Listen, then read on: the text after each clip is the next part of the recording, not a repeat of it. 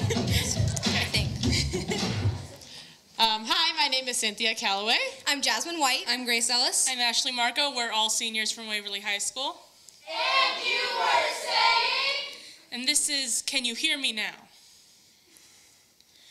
My first word was no. No, it was the only verbal ammo I had in my arsenal. No to bath time. No to broccoli. No to brushing my hair. No to being quiet. I don't know how many times I was told there was no saying no to mom and dad. Their incessant scolding chased no into hiding. Hiding in words like, I'll do it later, Mom. Not now. Maybe not. I'll think about it. No became a word only to be used softly. And a no thanks. Or a sorry, no. No. Was no longer harsh. Demanding, individual, rebellious, no. Was no longer powerful. And sometime between when boys pulled my hair and when they started to hold my hand. Sometime between play dates and real dates. I learned not to be either. Became submissive.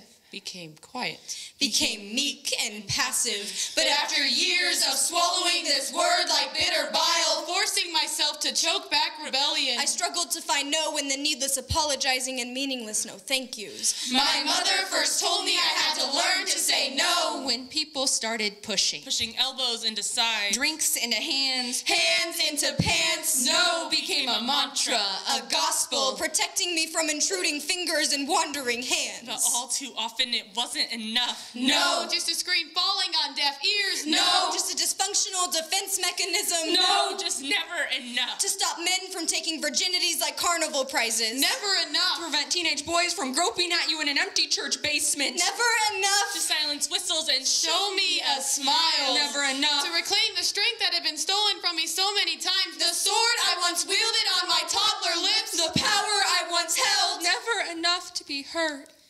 But my voice Means something.